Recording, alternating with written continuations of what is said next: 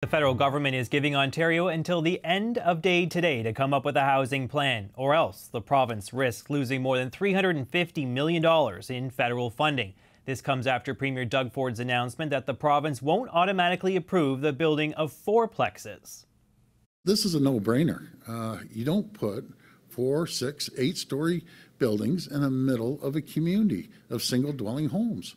Go out, ask anyone with a home here. Do you want a 4-story or 6-story tower behind you? Absolutely, they don't. Ontario NDP Leader Marit Stiles joins me now. Welcome back to the show.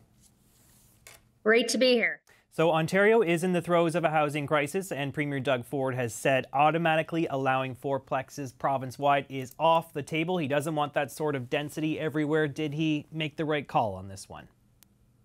No, absolutely not. It's outrageous for Doug Ford to dismiss a good, smart housing solution like fourplexes in the midst of a housing crisis. And in fact, as I've said earlier this week, I think his comments are deeply insulting as well to so many Ontarians. He's essentially telling people that anyone who can't afford a single detached home, well, they're not welcome in the neighborhood. So I think it's outrageous. I think it's insulting, and it's certainly not going to help us to build the housing that we desperately need in this province.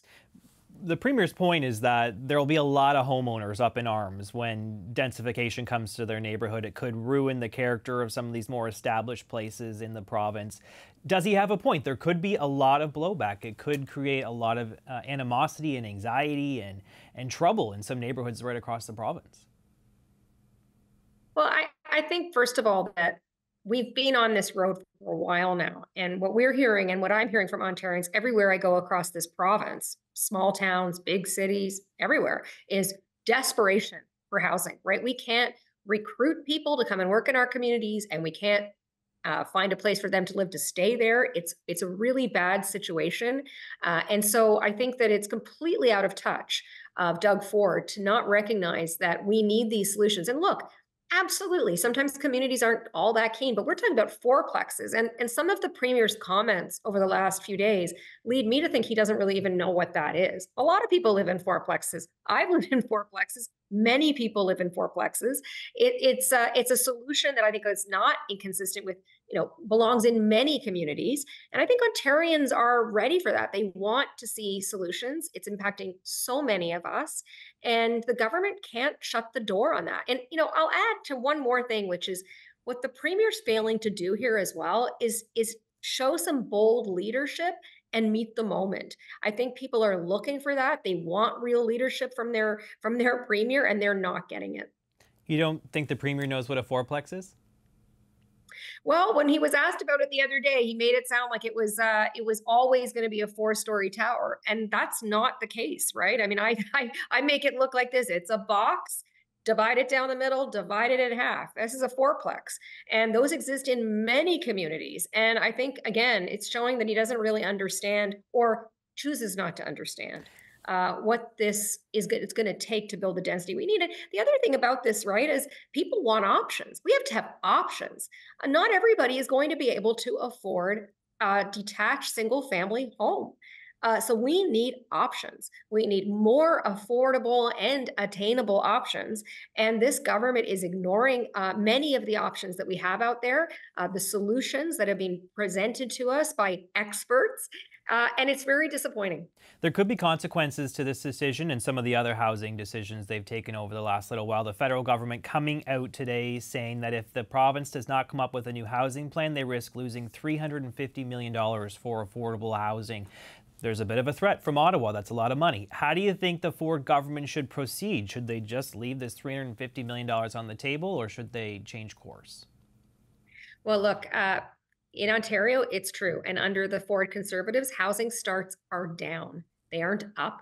Housing has never been so expensive. And as you said, we learned today that the Ford Conservative government here in Ontario is not meeting those federal affordable housing targets. We need those to meet those targets to qualify for that federal housing money.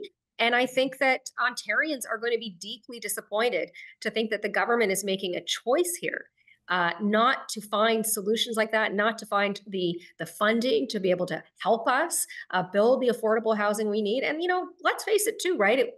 It's been 30 years since this province and the country, frankly, started to actually get back, build housing themselves. So governments used to build housing. Governments used to build affordable housing, rent geared to income, co-op housing. We need to get back into that again. And it's one of the things that we in the NDP have been calling for. I think Canadian Mortgage and Housing Corporation data suggested that there was a slight uptick in housing starts in Toronto last year, but I take your point about across the province, we're certainly not meeting we're not meeting demand, and nationwide the problem is huge. We need many million more. And of course, we have a new mayor. And we have a new mayor in Toronto who's actually been taking some bold action, which is really exciting and moving us forward really quickly. That's Olivia Chow. But I think, yeah, absolutely across the province, it's a crisis. It's very real, and we are not seeing things moving forward as quickly as they should. And the other thing that we haven't talked about is the fact that the government in Ontario took away some of the tools that municipalities had to be able to move developers along to building the truly affordable housing that we need, and to have the funds to be able to service those developments. So it's a really big problem, and the government has kind of downloaded all the responsibility onto municipalities without actually providing them with the tools that they need. And in fairness to the provincial and federal governments, the high interest rates from the Bank of Canada have not helped with housing starts. And certainly that's one reason why builders are reluctant to put shovels in the ground when it costs so much to finance these sort of things. I just want to switch gears a little bit and talk about Highway 413. This is, for our nationwide audience, why are we talking about a local highway? But it's been a big issue between the federal government and the province. The feds have just announced that they are not going to do a federal impact assessment on this major piece of road work. And it's causing a lot of controversy in a lot of circles. Environmentalists, local residents worried about a brand new highway going through some very key parts of the province, some farmland, some wetlands. There's a lot of animals, creatures, wildlife that could be affected by such development. What do you make of Ottawa deciding not to put it through that more rigorous federal review and essentially allowing the province to go ahead?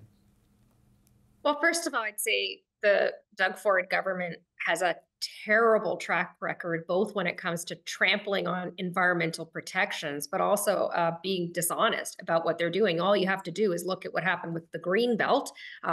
Let's not forget we have a provincial government here right now in Ontario that's being investigated by the RCMP, but also, not just being dishonest about what they're doing, but also who stands to benefit. And Ontarians really do deserve to understand the full cost of this project. It's not just the financial costs, of course, it's also the impact on floodplains and farms and species at risk.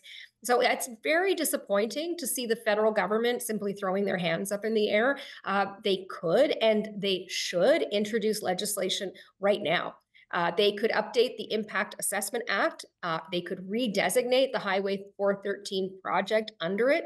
And that would be one way that Ontarians could see the full cost of the project. You saw the blowback Environment Minister Stephen Guilbeault, the federal environment minister, got over his statements that the federal government was getting out of the business of funding roads. He later walked that back and said he just meant certain large projects.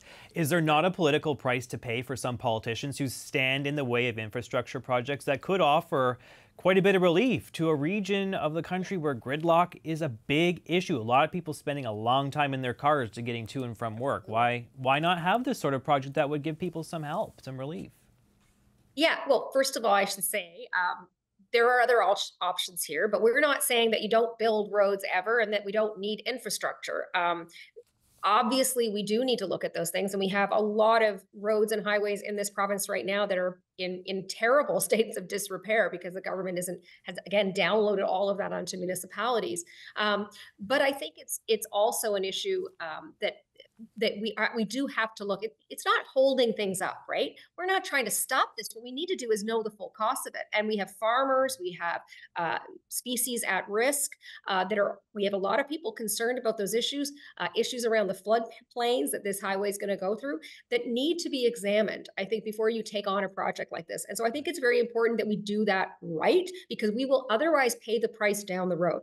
And I would also add that this government, we forced a vote here at the legislature a couple weeks ago to get the government to try to make better use of the one big toll highway that we have here, the 407. Yeah. It's privately run and privately collected tolls. And if the government pushed the company and said, no, we're going to move freight trucks over there and make it free for them, we would just immediately relieve an enormous amount of congestion on big highways like the 401. And that's one of the big issues here. So there's a lot of things that this government is choosing not to do, but absolutely, we can build infrastructure, we can do it well, but we also have to understand what the real cost is going to be down the road. Right. Okay, let's leave it there. Thank you so much, Ontario NDP Leader Marit Stiles. Appreciate your time tonight.